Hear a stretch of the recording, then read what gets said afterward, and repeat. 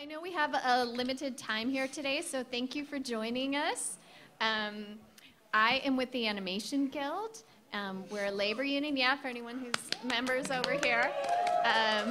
We're here to protect you all and to make sure that we can bargain better wages and conditions for you. But we're here with 3 of our guild members who are going to talk about the path to pitching. And so I don't want to take up too much time. I'm going to allow them to introduce themselves and talk a little bit first off on their journey, their career journey. So we'll start with Jorge. Hello, I'm Jorge Gutierrez, El Tigre, The Book of Life, and most recently, Maya and the Three. Hi everyone, I'm Rob Hoegee, writer predominantly, but also now executive producer. My current show, Stillwater, airs on Apple TV+. Most recently also, I've done Nico and the Sword of Light for Amazon Prime. I did the original Teen Titans on Cartoon Network, and a whole bunch of stuff in between.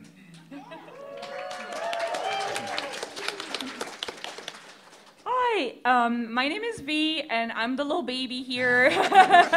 I've been pitching a ton. I've been a storyboard artist and director recently on Wings of Fire.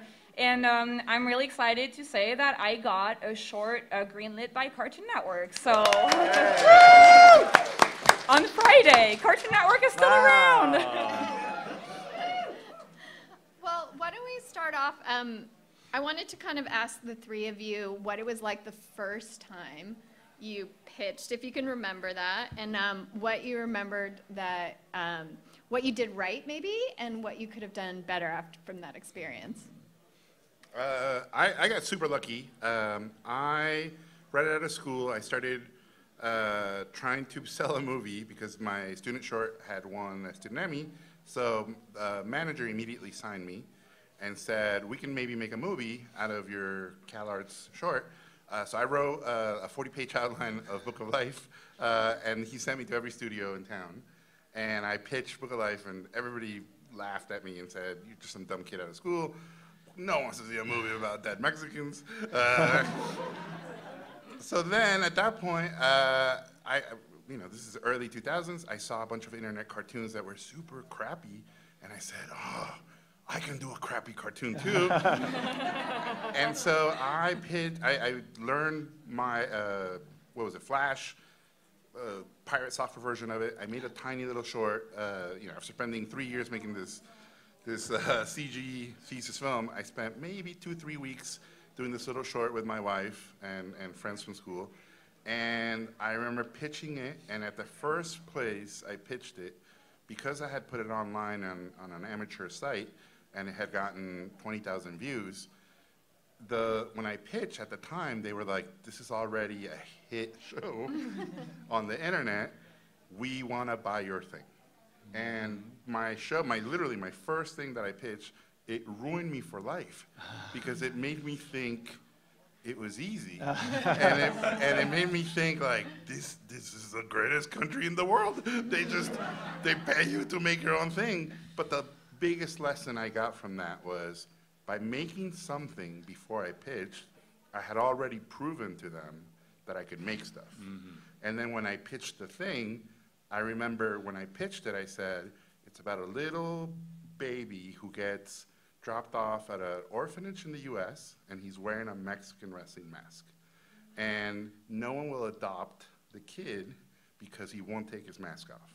And when he grows up, he fights for the orphanage.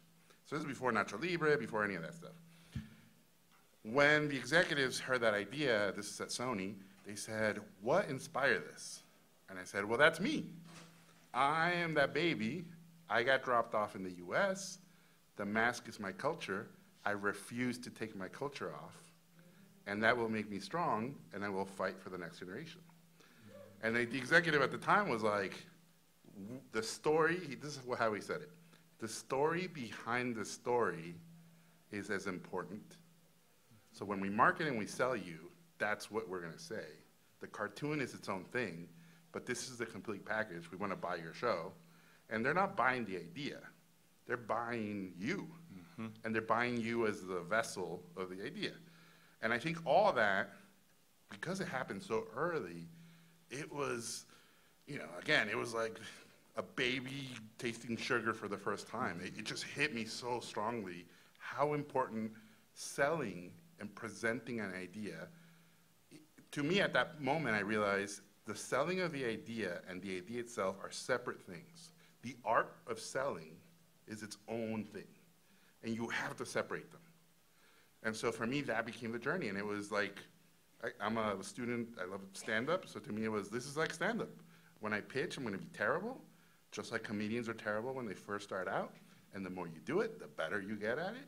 And at the end of the day, when you're pitching, and this is a big, big, big thing, you should, the words that come out of your mouth, you should be telling the executives or the people you're pitching about a thing you saw already. Imagine if you saw a movie and or a TV show, and you're telling your friends, oh my God, you gotta see this thing. It's about this, then this happened, and then when you least expect it, this happens, and then guess what happens in the end? This happens. That's how you pitch. Yeah.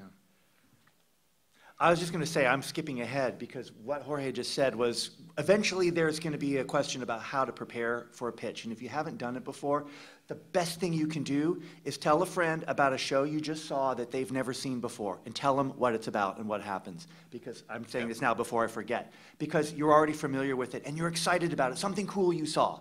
Because projecting that energy is so important. Okay, so my very first pitch, I was just out of grad school. I went to UCLA. I was in the producers program there for my MFA.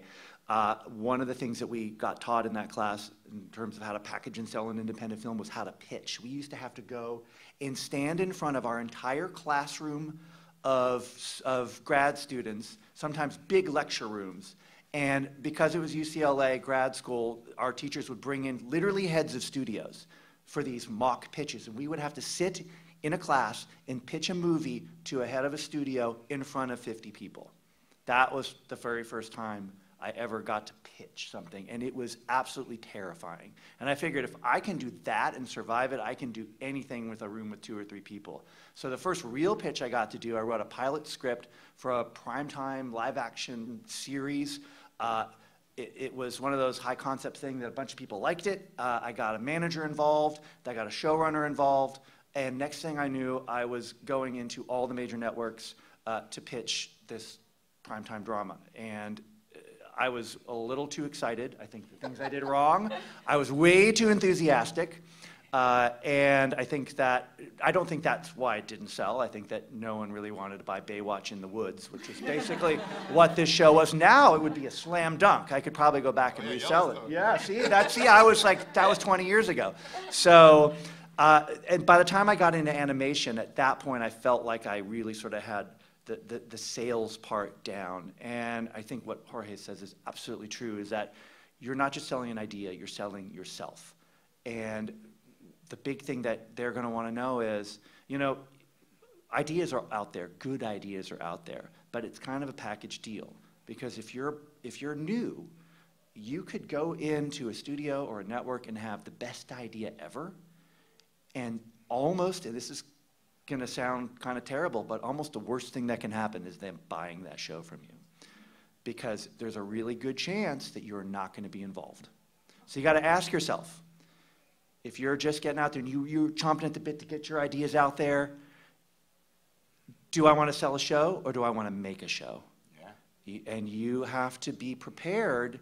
You have to, look at what the potential consequences of that are going to be. Because, my perspective was I waited till later in my career to pitch original IP.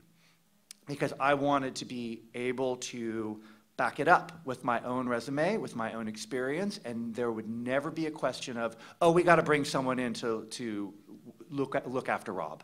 Because chances are what's going to happen is if you go and sell a show, they're going to hire someone like me to be your boss, which I'm a good boss, but you want to run your own show, well, ideally. Sometimes it's great to just get something sold, but yeah, so that my first pitch sort of was a break, and then I got into animation, and here we are. Those are such cool stories. I feel like my story is very much like my first pitch was I took an animation production workshop because at the time I was in France. I'm actually French, and I started my 5 first years of my career in France. And I took this animation workshop class, which was with Germany and Denmark and France and Hungary. And at the very end, they helped us put together a pitch packet. And I was really excited. I submitted it to Annecy. And so I pitched it in front of all the potential buyers at Annecy. And I was 21, and I was just sweating and falling over myself.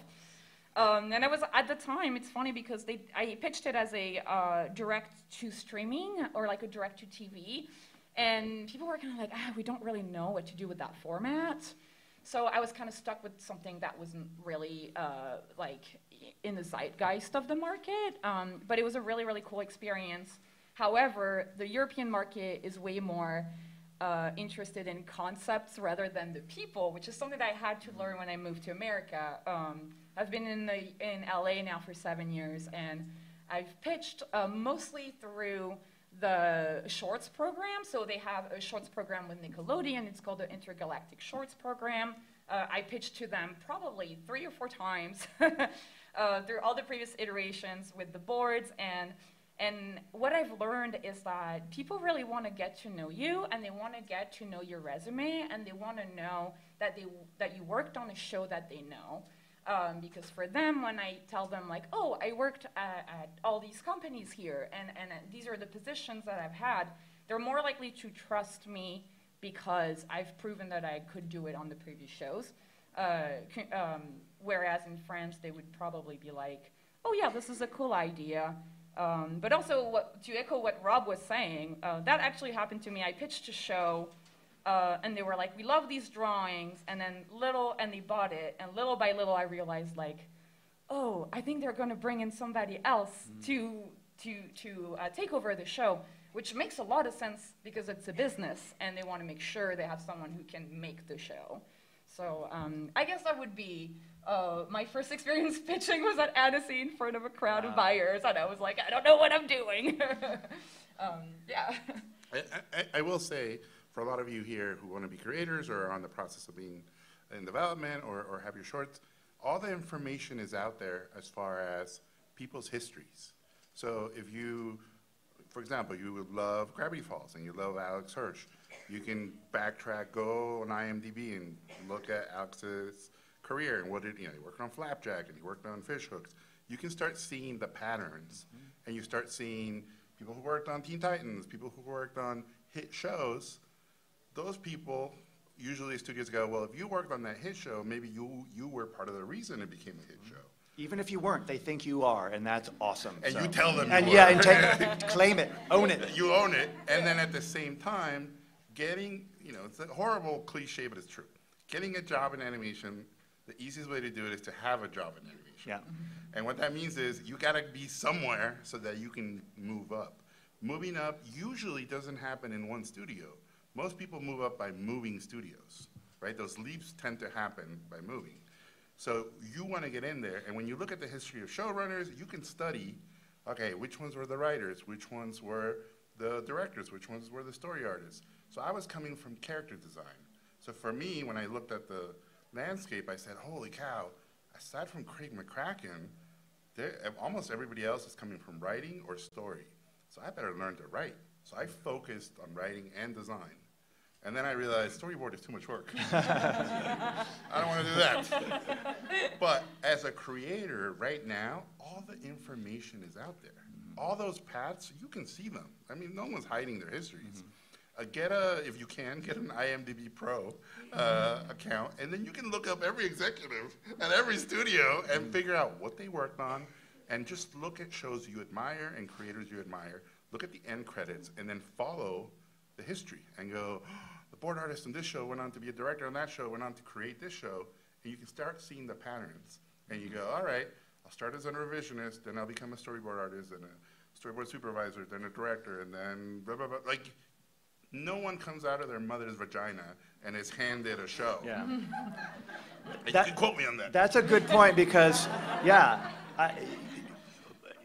as a storyboard revisionist, you have a you don't have as good a chance of selling a show as you do as a series director. Because again, one of the things, that this is the hardest part. patience. It's you know, you have to be sort of you have to position yourself for success. And part of that too is, you know, knowing the people that are making the decisions. And sorry to say, you know, the studio executives, network executives aren't really going to know sort of entry-level crew people. You know, they might see your work, but they're not going to know you. And the higher up the food chain you get, then you start to have a personal relationship with the people that are actually making the decisions. And that is when, you know, you have a much greater opportunity, and not only that, you have a much greater access. And another thing I will add is that even if you are an entry-level person like a storyboard revisionist, you can talk to your line producer, because I have been on a show where my line producer, she was super great, and I would kind of talk to her, and now she's one of the VPs on the studio. So production people also move up, and they're also a great network for you to have. So definitely, like, nurture these relationships as well. Yeah, that's key. If you look at every executive running a studio, every executive running a division, and again, you do the timeline, they all started as assistants and worked their way up. So my first pitch at Disney, the guy I pitched to was Peter Gal. He now runs DreamWorks Television. My first pitch at Nickelodeon was to Margie Cohen. She now runs DreamWorks Feature. It's pretty crazy. Yeah. So be really nice to the assistants. Be really nice to everybody. I mean, and you shouldn't have to try to be nice. No. Just, that's humanity. Yeah. Just be nice. That's right. Well, I think we kind of covered the second question, but one thing that I thought would be helpful and beneficial to the audience is to learn a little bit about how you ask for that pitch, or how do you actually position yourself. I mean, you've talked a little bit about getting to know people who, you know, an assistant that worked up or whatever, but what are some other ways that people can ask for that pitch? I have one thing I want to say, and this is so hugely important. If you're in a position where you will have access, the best thing you can possibly do, unless you know this executive personally, is called a general meeting, okay? If you can take a general before you pitch, this is, because the thing about going in for a pitch is it's in a sense sort of a partially an adversarial relationship, because you're trying to get them to buy something that you're selling. But also there is a sense too that they really are rooting for you. But the thing of it is that when you do a general meeting, which is basically you just go in to meet this person and talk about what you're doing, and to get to know them. Now you've established a relationship, and they sort of, they're checking you out. They're like, okay, this is a person that I can trust. This is someone that I think, you know, might have good ideas. And if you're lucky, in the room they'll say, so what are you working on? Do you have any pitches? And then you can soft pitch. Or you can say, yeah, I'm working on something really cool, but also you can do recon. Figure out what they're looking for, what they're not looking for is even more important. And you can sort of do your research. So I jumped ahead, but yeah, I just wanted to mention general meeting before we got too far into it. Kind of piggyback off that, because generals is something that I learned about very recently, just like within the last year, and it's such a big thing to ask for, because this is exactly everything Rob said, and during a general, you want to kind of like have already your own pitch figured out, like, who are you as a person? What are the things that you love to do? Are you more of a comedy person? Are you more of a drama person? So you're pitching yourself kind of like also for any potential jobs in the company, like, and you can also say like, oh, I'm a writer, or like I really want to like go towards that position, and then that exec can also keep an eye out for you. So generals, 100%. Yeah, and you can also sort of couch that as like a casual, like, hey, can we meet for coffee, or can we just do a quick Zoom, and those sorts of easy, casual, no pressure, because if an executive doesn't know you, unless it's sort of like set up by an agent or a manager or a trusted producer, or someone's like, you gotta meet this person, they're awesome, they're gonna be on fire, you gotta be da-da-da, it takes the pressure off. And that way, you're starting to nurture these relationships, because it's much easier for an executive to buy a project when it's someone they know.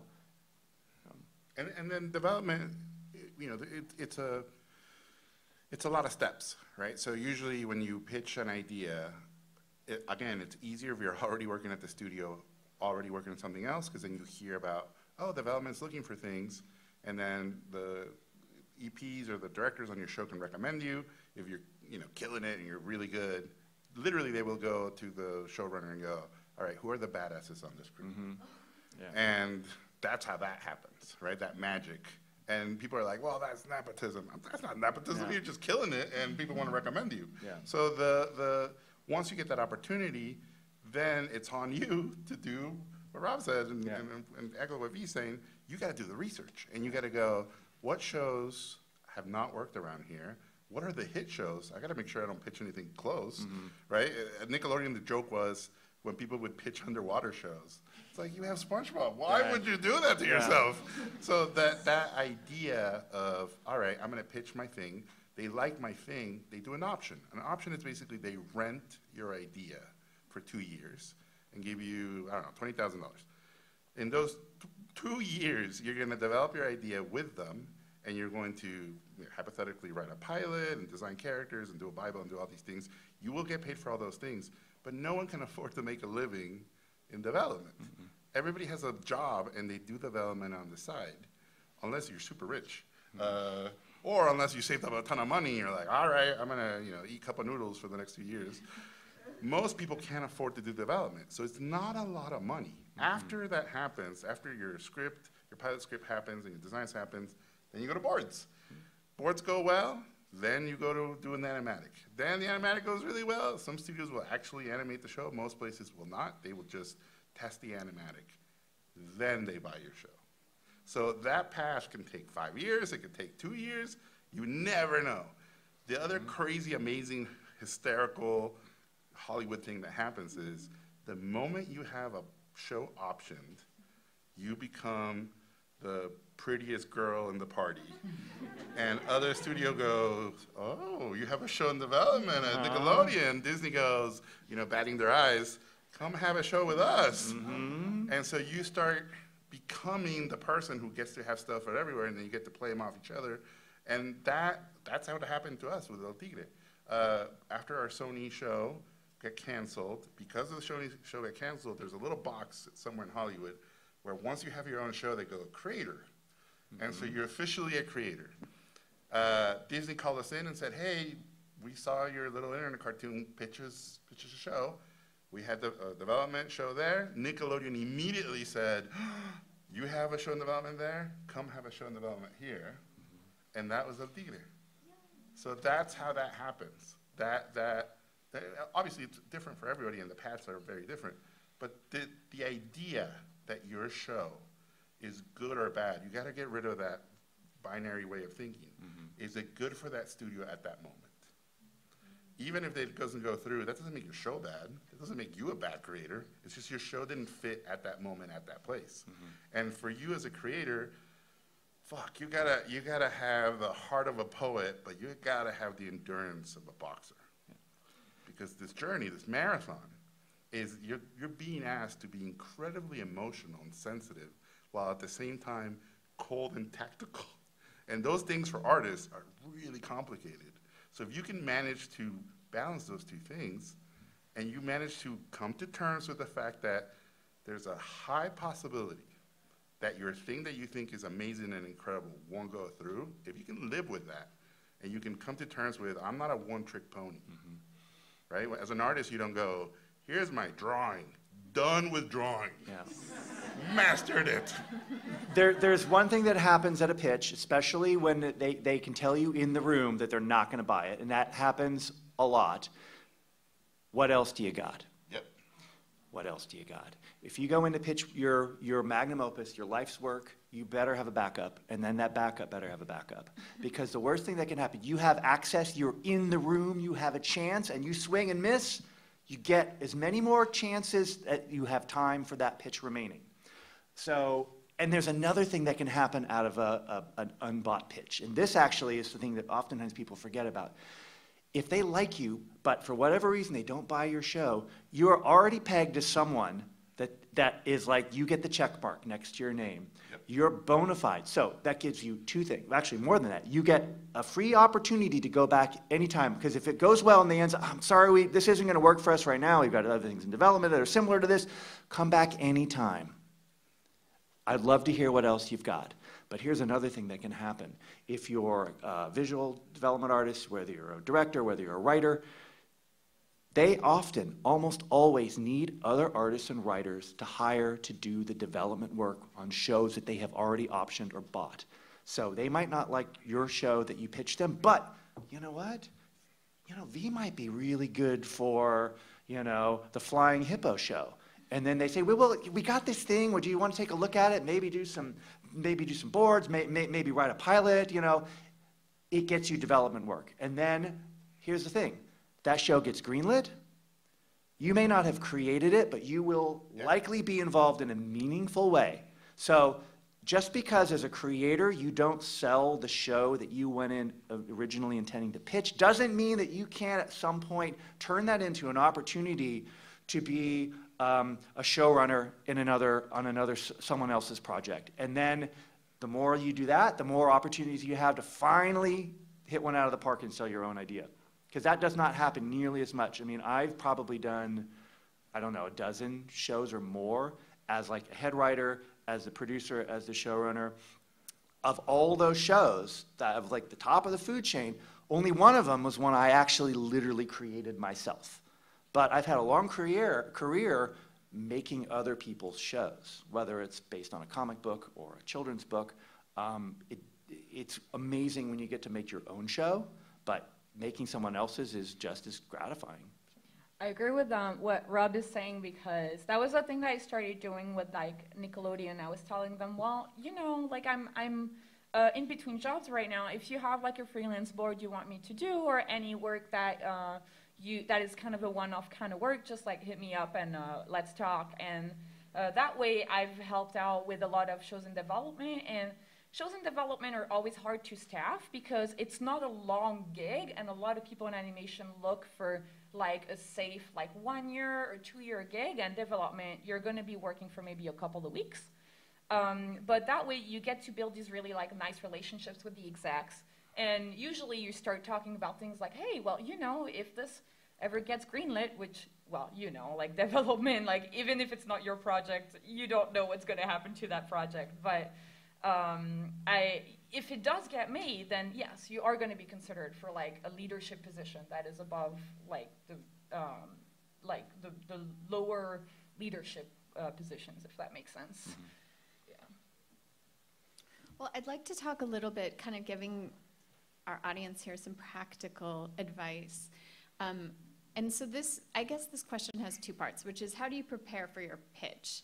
And there's the sort of long-term preparation, and then there's like the 15 minutes before the room. So I'd love to kind of get your insight on both aspects of it. All right, to me, pitch is like war. It's a full-on battle. I sacrifice a goat before the pitch. It's like a huge endeavor. I Mr. Robot on my pitches in that I research every single person I'm pitching to. And I know their whole history, the name of their dog. Like, I know all of it, where they grew up. Honestly, I go super informed. I really research what things the studio's making, what is in development, who do I know at that studio at that time, what is their experience with the people I'm about to pitch. And then I make, especially the last 2 years, I love pitching on Zoom because I get to control what people are looking at. And I don't get disencouraged if they are looking at their phone or they fall asleep or they're doing all this other stuff in the room. I can just focus on my presentation. I time myself, right? So I'm a 17-minute pitcher these days. And I have all these theories about, there's a small chit-chat that happens when everybody's sitting in and you're talking about dumb stuff. That's when I start planting, like Inception, the seeds of what my pitch is gonna be about. Then I start with the story behind the story. And by telling the story behind the story, I'm basically already pitching the show. Mm-hmm. So I've laid in that foundation. It's like if you're watching a movie and the composer is giving you the theme of the music and you're not even noticing, so by the time the characters sing it, you're like, oh, this is the greatest song I've ever heard.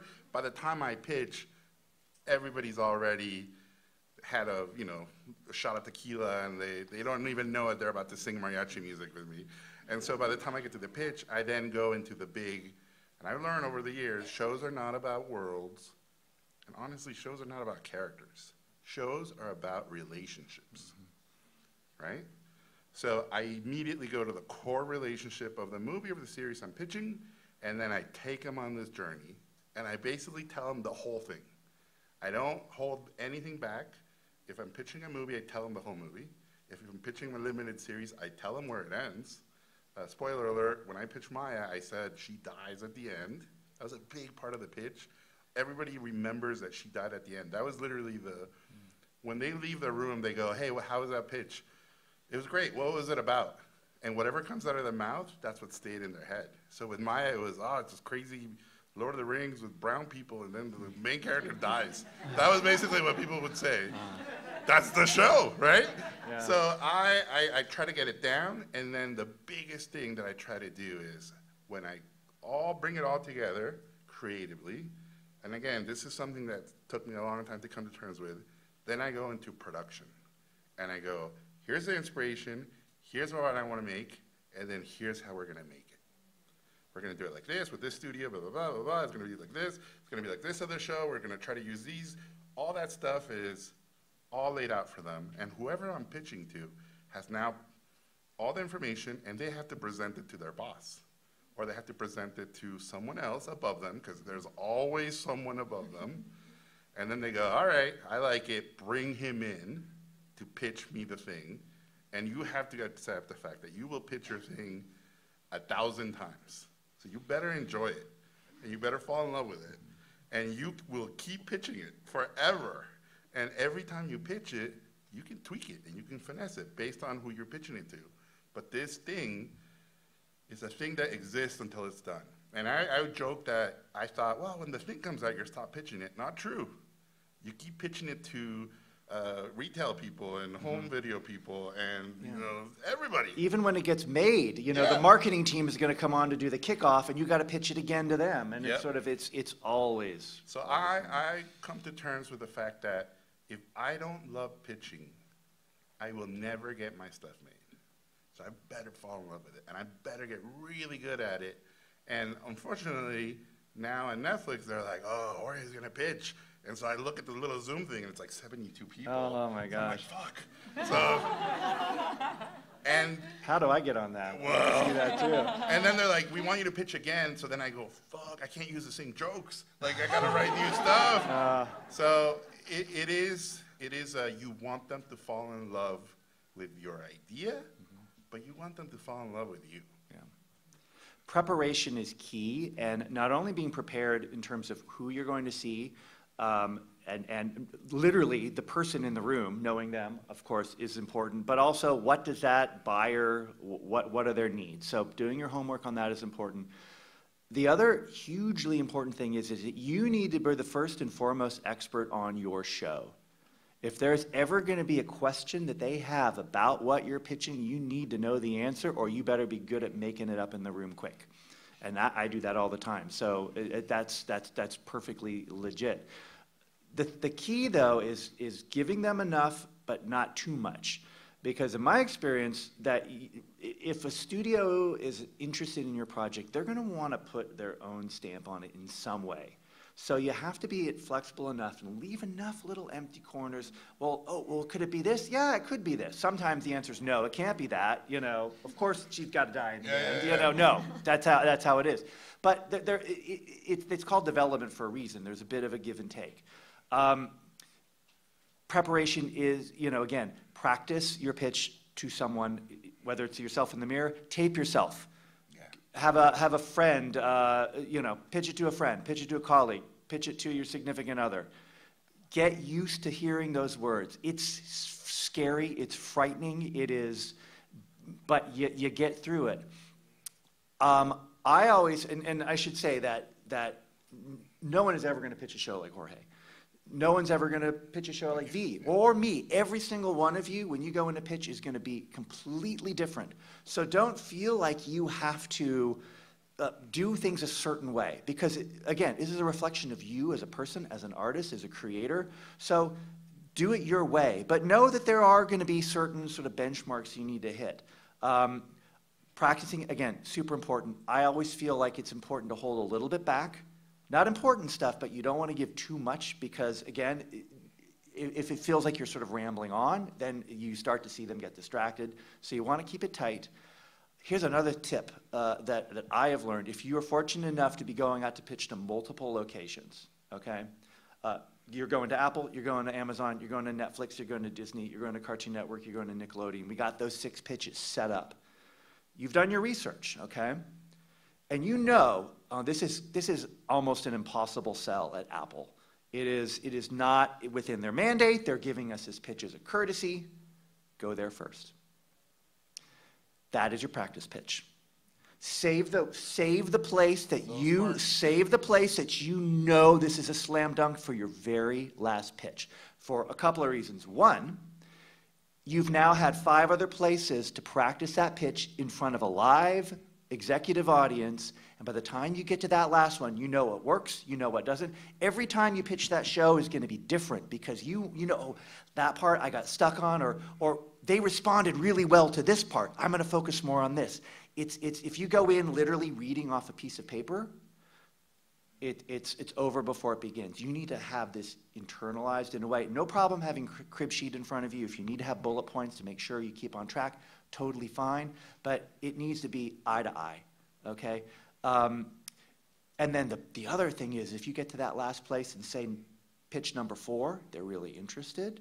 Pitch number 5, they're really, really interested. And pitch number 6, where you really want it, now you have a little bit of competition, perhaps. So that can actually work in your advantage because they know that, oh, you know, if you're fortunate to have a manager or an agent, is that, yeah, Nickelodeon's really interested. They'll sort of plant that seed, and then maybe you'll sell it in the room to Disney. That does happen. So. Yeah, I think like obviously everything that Jorge and Rob said. For me, I actually keep my pitches closer to 10 minutes because I feel like right now nobody has time to really sit down, and people get distracted so easily. So I really try my best to first, when I write out my pitch, I keep it to only 3 pages, kind of like the shorts program. I want to make sure that right off the bat, I start my pitch with something that is like, this is why you guys will care about this show. So is this the core relationship? How is it that it is me that should be pitching this show? Why is it me and not anybody else? And the way you do that is like you say, this is kind of like something that was very meaningful in my life, and this is how I translate it into this show. And usually that's a great attention, like a hook for whoever's listening. And I try to pepper in a little bit of like jokes. I'm not very good at coming up with jokes on the spot, so I'm kind of more of like a comedian. I'm like, I try out the jokes with my partner, with my friends. If they land flat, I'm like, all right, not this one. And also I try to pepper in a couple of like rhetorical questions, or questions like, oh yeah, this character is like this other character in this TV show that I love, if you've watched it. And then they're like, yes, I've watched this show. And their attention kind of gets back onto your pitch. And I also try, my personal thing is like I try to put in a lot of art. Fortunately for me, I can draw a ton. I love drawing, so I try to kind of give them like, look, this is like the eye candy you want for your show, and listen to my words as well, but get distracted by the drawings as well. And yeah, the 10-minute for me is really important because I've heard from a lot of other of my friends who pitch. I remember it was more 20 minutes before. I think 20 minutes, they'll give it to you if you've been in the industry for a long time and you've been pitching a lot. But if you're a newcomer, they just kind of want it short and sweet. And I do practice with Google Slides. There's a really great button that's like the presenter mode, where you have your little text on the bottom. I do need my little, how do you call it, like handle to make sure I don't fall in the middle of my pitch. But and then I can time myself, because then I'm like, okay, I got through the slide in 1 minute, great, on to the next one. And if I stumble on some of the words that I wrote, because sometimes I'm like, this sounds great in writing, and I read it and I'm just like, blah, blah, blah, blah, and I'm like, okay, no, that's not gonna fly, so I have to rewrite. I put it on paper, and then I go back in there and I write the words that are easy for me to say. And yeah, I think what Jorge was saying which is really great, is like, how can you make yourself shine? Like for me, I'm like, oh, I'm more like of a goofy, zany person, so I'm like, well, I'm just gonna be like the goofball that's just like making weird noises and like, yeah, that's the kind of show you're gonna get. So, yeah, that would be how I prepare, I guess. My personal approach to pitching is I like to treat it like a conversation. So it's really not about, okay, here it is. We fade in. I don't try to paint a picture in that sort of sense as if to make them see the show. I really sort of get into, and this is sort of what you're talking about how you sort of like what inspired the show. Is I really kind of, making it a conversation. And my goal is to get them in a place where they're like, if you have an idea, you're super excited about this idea. And right now, at this moment in time, you're the only one that's excited about that idea. So what you need to do is get them excited about that idea. And the best way to do that is to put them in your frame of mind. Why is it that you're so excited about that? What inspired you to think that this is awesome? And if you can take them, like you said, like take them on that journey where you get them into your headspace of why this is exciting, then they're going to be excited too. So that's why I sort of treat it as a conversation. I sort of, lay that groundwork, and it's this sort of back and forth, and you can see their head nodding. They get it, they get it, they get it, and then you can sort of go in for the specifics, and then they get it. They understand the concept, they understand the context, and that to me makes it work a lot better, because if they're either going to buy it or they're not. Either they're going to be interested in it or they're not. If they're not, it's a pass. If they're interested in it, they may want to think about it. They may want to, have some time to think about it. So that comes to one thing we haven't talked about yet, the leave behind. Yeah, everyone know what a leave behind is? A leave behind, yeah. All right, leave behind. Yeah!